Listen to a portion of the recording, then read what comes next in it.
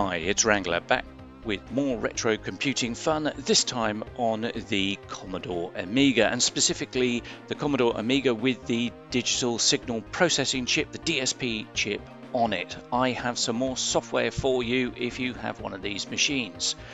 But just before diving into that software, let me just explain about the DSP chip. Hopefully you've seen my previous videos on the subject where I've written various software for this chip and the motherboard that supports it. But if you haven't, here is the backstory.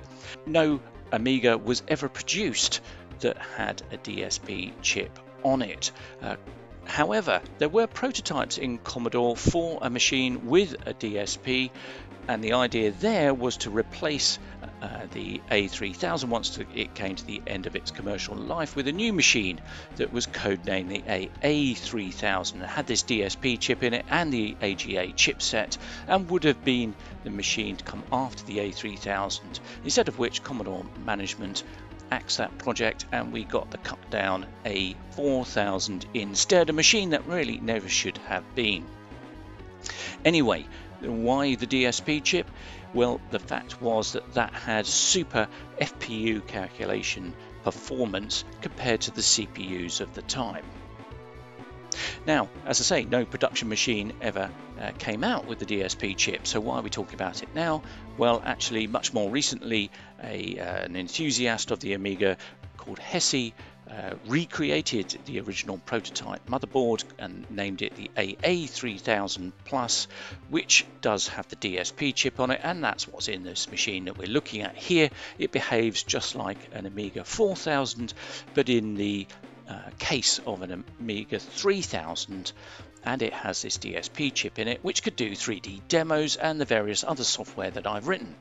Right, that's the backstory. What are we talking about here today? Well, let's get rid of that demo for the time being. I want to show you something else that I've written.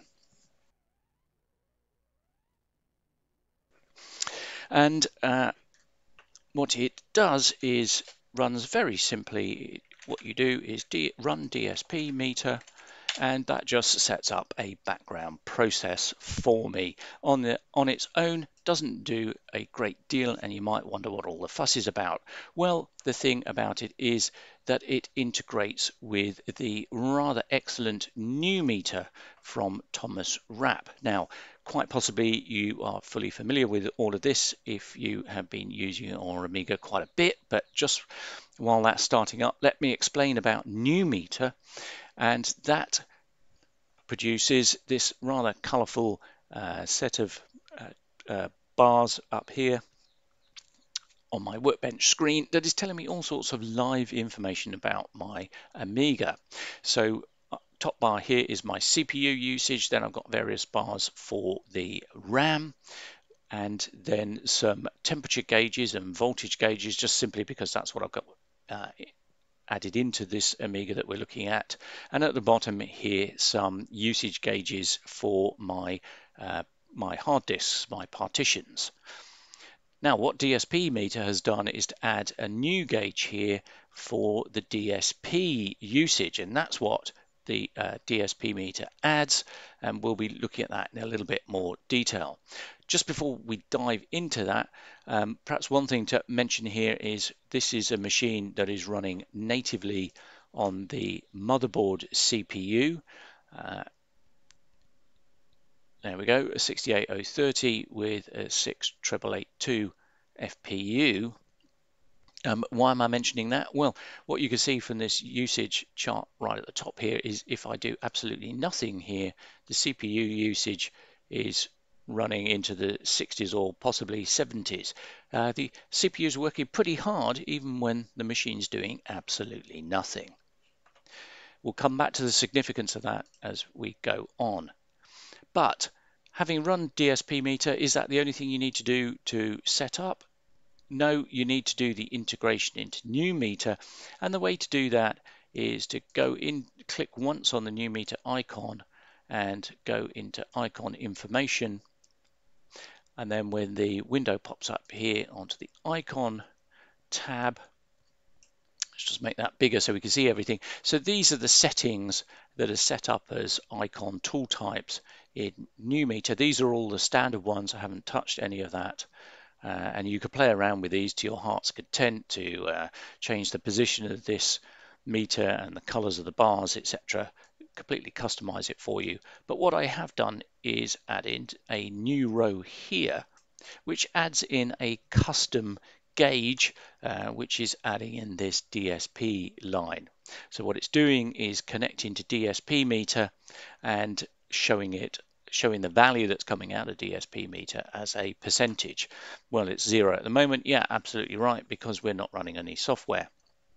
So you could do this for yourself, run DSPmeter, add in this line into the tool types, and you'll get the bar added into your Newmeter. Cancel all of that. That's all very well. Let's see it working. So let's do this by using Mandelbrot's and have a look at that.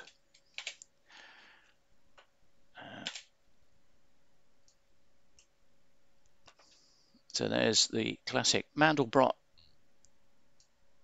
Let's make that a bit bigger so we can see what's going on.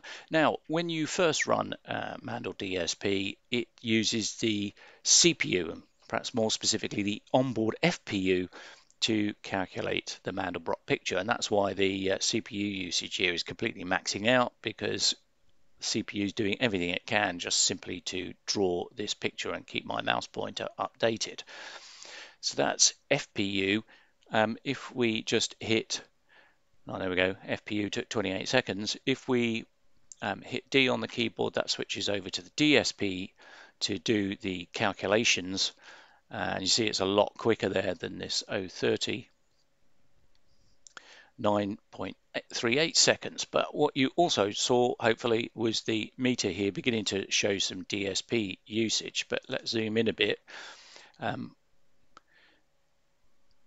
Now what you see is on this A30 based machine, DSP, yeah, is doing quite a bit of work to draw the Mandelbrot, but actually it's the CPU that's maxing out here and is what is taking the time to draw the overall image.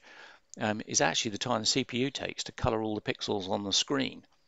It's only really when you zoom right in and have a lot of these black sections that the DSP starts getting more usage.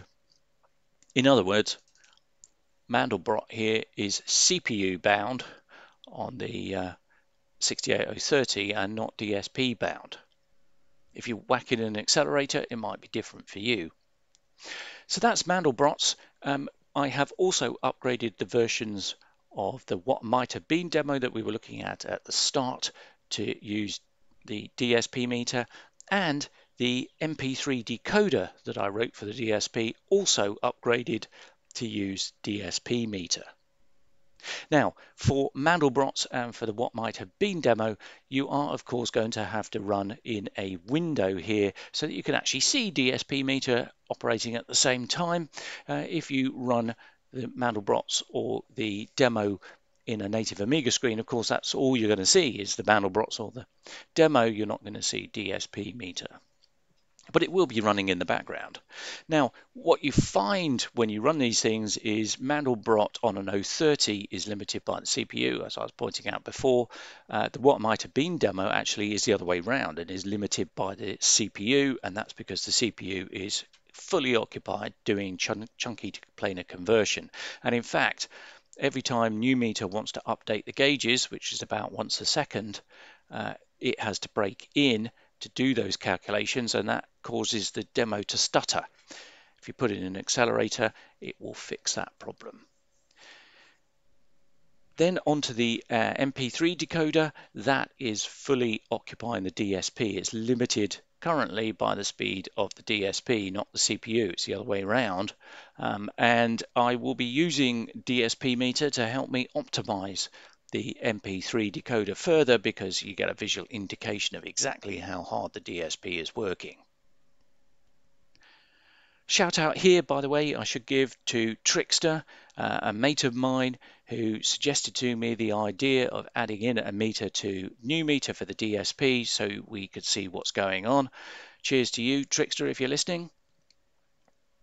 And the other thing that's probably on your mind is, well, where do I get DSPmeter so I can use it myself? Well, the answer to that is, by the time this video is out, I will almost certainly have put it on Aminet, where you could download it, make the adjustments to the Newmeter tool types, and off you go. You will, however, need the latest versions of all three of the programs that I'm talking about here: Mandel DSP, the What Might Have Been demo, and the MP3 MP2 decoder. I've updated them all to take advantage of DSPmeter, and the versions you need are the ones showing on the screen, or later versions. Earlier versions don't support DSPmeter. And equally, if I write any new software for the DSP in the future, it's highly likely I'll include DSPmeter support. Just a quick mention here, if you do want to support me in everything that I'm doing for the Amiga with the DSP chip, or just generally for retro computing, then do consider using my Ko-fi link, which is in the description of this video. And a big shout out and thank you to everyone who's supported me so far. It really does provide me with a boost in those dark hours when I can't get software to work properly. Thank you for your support. That's all for this time. Hope you've enjoyed it. Join me again next time. Bye.